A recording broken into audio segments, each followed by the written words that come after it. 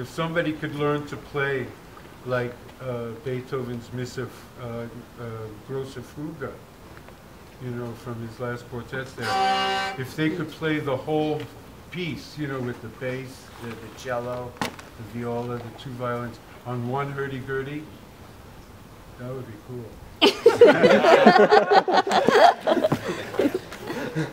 And maybe because of the hurdy-gurdy's limitations of setting up this broad woof.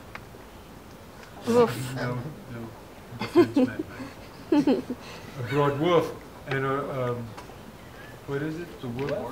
And the warp. We're definitely warp. And to go in and through it.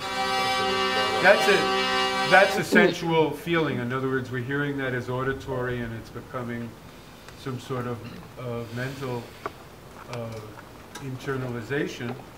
And that would be good for trying to imagine what the inexpressible and unimaginable is like a little bit.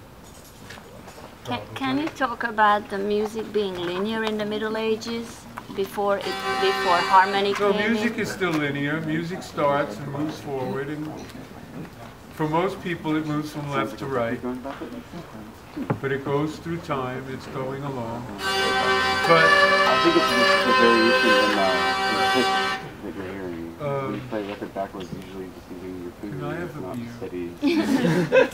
I have. Just a sip really is all I need. Ladies and gentlemen, this is my partner in crime, my wife Anisette.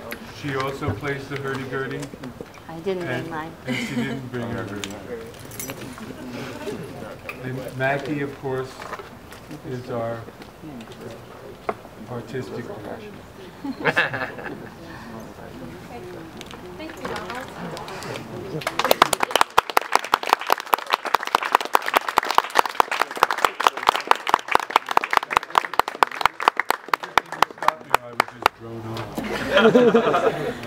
So for the next two pieces of our program, we're going to move inside. So if you have a chair, I would suggest that you take it so that you keep having a chair. We also have some wooden rectangular boxes over there, which could be used as chairs and brought up to the front. So we're going to take just a couple minutes for everyone to move in and get settled and continue the program inside. Try not to have a stampede effect on the hurdy-gurdy.